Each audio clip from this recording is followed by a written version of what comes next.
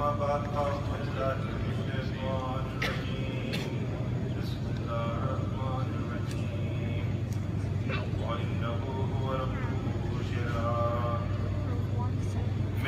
has always been fascinated by the stars. Staring into the vastness of space, we've always found the heavens a powerful source of reflection and inspiration. People often look up in wonder and ask, what does it all mean? The verse I open with is taken from Surah Al-Najm, the star. It translates, he is the Lord of Sirius. Sirius is the brightest star in the night sky. It was worshipped by pre-Islamic Arabs in a period known as Jahiliyyah, or the period of ignorance. The topic of my speech today is Jahiliyyah, the decline of belief in the unseen. For ages, man worshipped the stars. But today, we know that we are actually made from them. All the elements on the periodic table, all the molecules that make up our bodies, the calcium in our bones, the iron in our blood, the oxygen in our lungs, all of it was at one point originally made in the inside of a hot star billions of years ago. And the stars died, they exploded, and they shot atoms all over the universe, giving the universe the chemistry needed for life. As one scientist said, we are star stuff.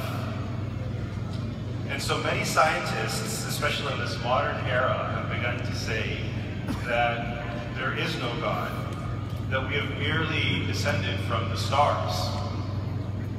It would appear that today, man has once again put his faith in the stars. Religions abound in America, they're everywhere. We're a country that's known for its religiosity, but something undeniably strange is happening. Christians are no longer Christian, Hindus no longer Hindu, Jews are no longer really Jews. This applies to any religion. There's a vague rationalism that has taken the inner content of religion, and it appears as though all that's left is these external forms like holidays and celebrations. So even though a majority of Americans today believe in God or profess to believe in God, religion itself has this element of agnosticism that pervades it. Beliefs held since early childhood that I see many children here today are being abandoned as a child comes of age and goes to college. Virtually every child in this room will one day enroll in a philosophy class or a psychology class as a part of this curriculum. And there they will hear all sorts of high-sounding talk about how man has outgrown religion and he no longer needs it. I wish in the course of this speech to respond to some of those objections that many of our youth will confront in today's Jahiliyyah, facing atheism, decline in the belief of the unseen. Jahiliyyah will argue.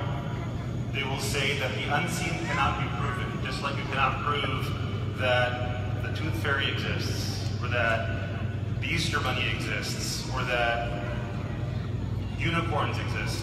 You cannot prove, therefore, that God exists. You cannot prove things that aren't verifiable by your eyes.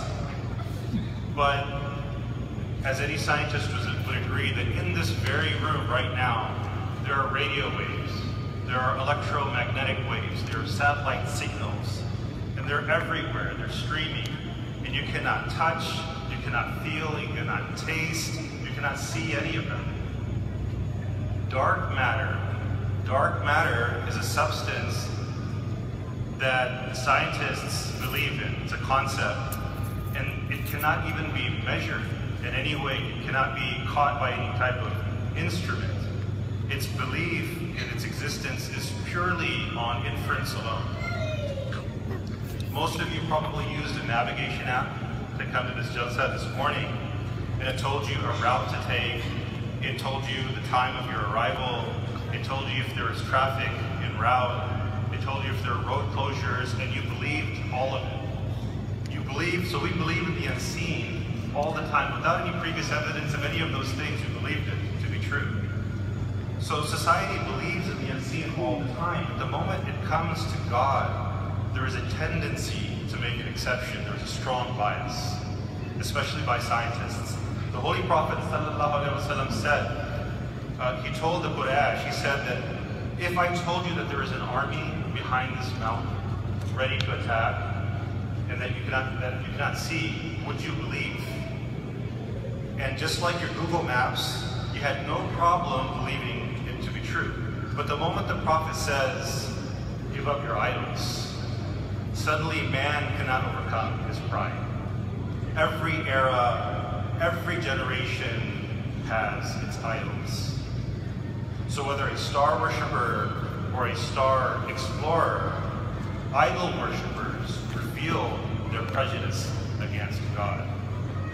While they are often perfectly normal, intellectually otherwise, and some of them can be quite bright, they are merely hiding their prejudice against God, and set aside their intellectual abilities momentarily just to escape this reality of God. Jahiliyyah will sometimes ask, if God wants us to find Him, then why does He make it difficult? Why is He so elusive? Why is it as though He were behind some kind of veil? Why can't He make it easy? God has angels already, and they believe and obey God by design. Allah desired a creation that obeys and believes in Him by choice, not because we have to, but because we choose to believe in Him. And when a choice is made, a difference is understood between someone who cares and someone who really doesn't. Allah wants you to seek Him through prayer, because that's how we are tested. A good student is known by an examination. You know, an examination distinguishes between a good student and a bad student. So this is the same thing, and no one would ever try to say that a good student and a bad student should have an equal reward. So if you face this elusiveness of Allah Ta'ala and it bothers you, you're going to know that it's by design. So don't be disillusioned by it, don't be discouraged by it, but rather you should understand it. Now, seeing things